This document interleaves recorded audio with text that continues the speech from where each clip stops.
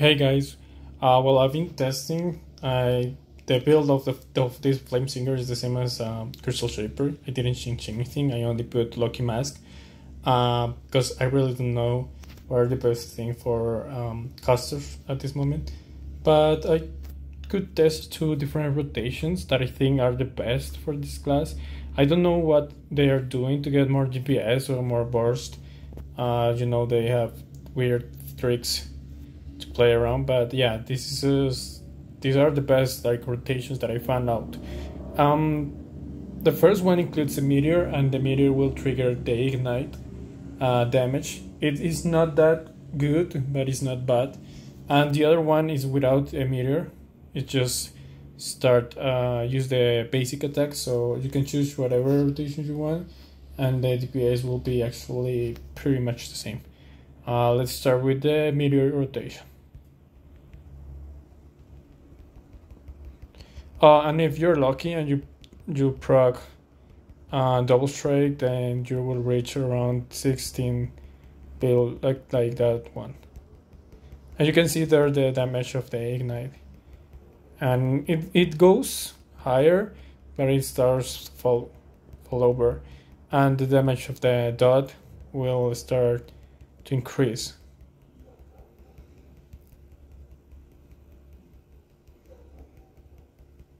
It's not mandatory to use the meteor again, but if you want, you can do it. As long as you keep hitting the fireball skill, it won't matter. And you can see that the damage will decrease, and it will settle around 800, 900, depends on how lucky you are with your first fireball damage, and that's it. If you want to start over, for example, if you swap targets, be sure to use all your cooldowns, if we like a new burst, because if not, your fireball will suck. And yes, this is the first rotation. Let's just use another Blood for Blood. It won't matter actually. The second Blood for Blood is not that decent at all.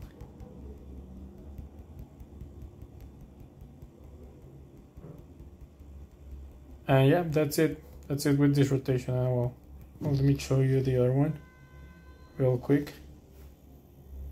I hope this can help you guys to discover what's going on with the Flame Singer. I compared it with Crystal Shaper and Gladiator. And of course, Gladiator sustained DPS is higher, like for 300, 200, and burst is a little bit lower, like 5 million, something like that. And okay, the second rotation would be like this: Pet Lucky, basic attack, ulti, and then Blood for Blood.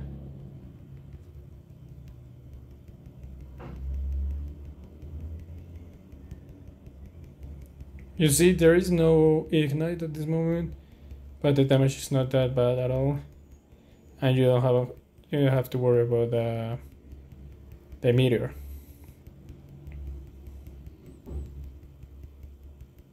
And as I told you, if you proc double strike, then you will be a lot higher.